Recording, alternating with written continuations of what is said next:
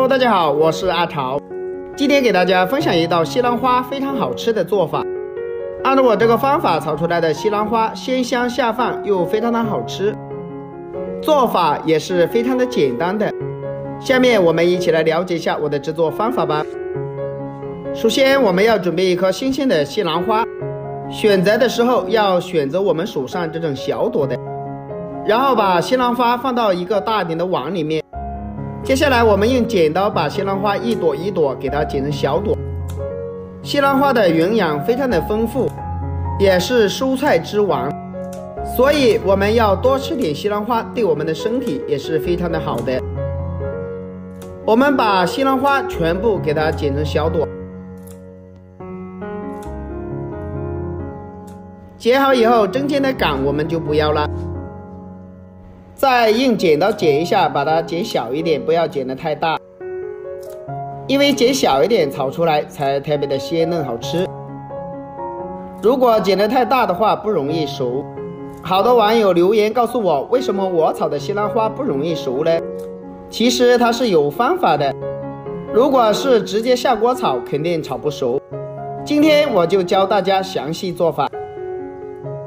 全部剪好以后，碗里面加入一勺食用盐，因为食盐有杀菌消毒的作用，能把西兰花里面的灰尘和虫卵全部给它清洗干净。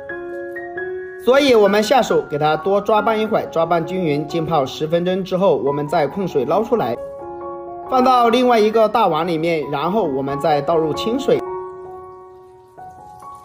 我们要把西兰花多清洗个几遍，把里面的灰尘和虫卵全部给它清洗干净，这样清洗出来炒出来就特别的好吃了。清洗个2到3遍，控水捞出来，再放到大碗里面备用。接下来碗里面加入一点食用油或者是芝麻香油，用筷子将它搅拌一下，搅拌均匀。我们用食用油把西兰花给它腌制一下，这样能保持西兰花的水分，而且颜色也非常的翠绿。这一步好多人都省略了，其实这个方法是非常的不错的。搅拌均匀以后，我们准备个蒸锅，直接倒进蒸锅里面。我们要把西兰花给它蒸一蒸，这样能保持西兰花的水分，营养不容易流失。放进来以后，我们用筷子将它整理一下，整理平整，然后盖上盖子，开大火，水开后蒸2分钟左右。蒸这个时间，我们要准备一个西红柿，清洗干净以后，我们把西红柿切成薄片，但这里我们要把西红柿不要切断了。切好以后，再反过来再改刀把它切成薄片，这样切出来的西红柿就非常的漂亮了。然后我们把西红柿给它切成末，一字成型，非常的快速，也非常的简单。西红柿全部切好以后，倒入碗中备用。接下来准备一块瘦肉，给它切成薄片，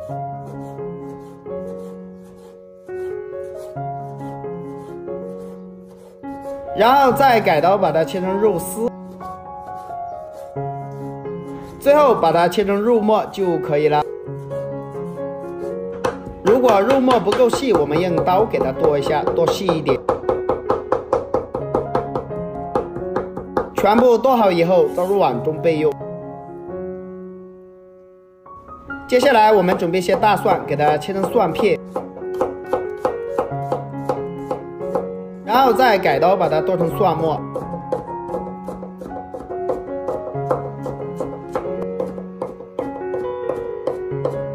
蒜末全部剁好以后，倒入碗中备用。准备一块去了皮的生姜，切成薄片，然后再改刀切成姜丝，最后我们把它切成姜末就可以了。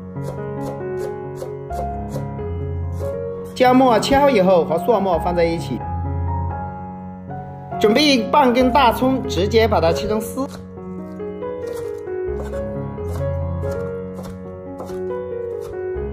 然后再改刀把它切成葱花，全部切好以后和蒜末放在一起。准备一个红椒，直接把它切成丝，然后把它切成小段。切好以后也和蒜末放在一起。接下来调个料汁，1小勺食用油，88粒鸡精，半勺胡椒粉增香，1勺蚝油提鲜，再加入1勺生抽，1勺玉米淀粉，然后用勺子将它搅拌一下，搅拌均匀。提前调个料汁是为了炒菜节省时间。搅拌均匀以后，我们先放一旁备用。这个时候我们的西兰花也蒸好了，哇，颜色非常的翠绿，看着都水分足。用筷子将它搅拌一下之后，用铲子将它铲出来就可以了。先把它装入碗中备用。接下来起锅加入少量的食用油，油热之后把肉末先放入锅中给它翻炒一下，把肉末先给它炒熟炒香，炒出肉末的香味。亲爱的朋友们，视频你都看到这里啦，如果我的视频对你有帮助的话，就动动您发财的小手给我点个赞呗，感谢大家的支持与鼓励。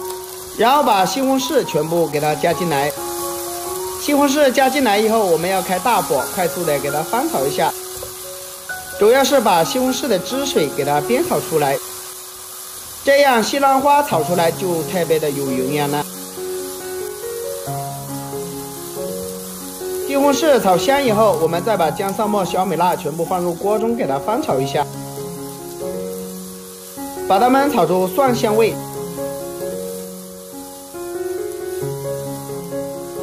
全部炒香以后，我们再把西兰花加进来。西兰花加进来，我们要开大火，快速的给它翻炒一下，翻炒均匀。因为西兰花本身我们就蒸熟了，不要炒得太久。如果炒得太久的话，就不清脆，不好吃了。快速的给它翻炒均匀以后，我们就把调好的料汁一起加进来。料汁加进来，开大火，快速的给它翻炒均匀，把所有的调料给它炒至散开就差不多了。再翻炒个6、7、8下就可以出锅了。然后把西兰花装入盘中就可以开吃了。一道清香入味的西兰花我们就这样炒好了。这样炒出来的西兰花下酒下饭都非常的不错，比饭店里面做的还要好吃，还要香。